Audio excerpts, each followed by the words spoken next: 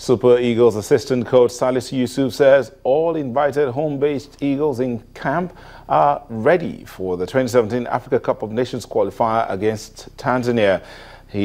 Not all the players will make the trip to Dar es Salaam, but he says any of the players that are not selected for Tanzania will form the team for next year's Africa Nations Championship qualifier against Burkina Faso.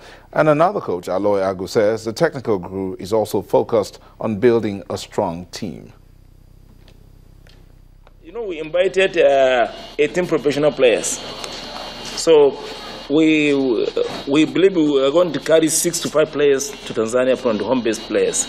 But you see, the home base is, we are forming the home base as a CHAN team. You understand? But they still have the opportunity to play in the Nation Cup, opportunity to play in the World Cup qualifier if they are doing well. I want to explain one thing. You see, we want to build a team, a unit. It's not about individuals now. Yeah. We are not building a team based on individuals' quality. What we want to build a unit that anybody belongs to that unit can be able to play what we want him to play. Even if Yama says today is not going to play for Nigeria, which none of us expect, somebody has to go in there. Somebody has to be in there. Of course, we have goalkeepers that can do that. Carl is there, we've watched him.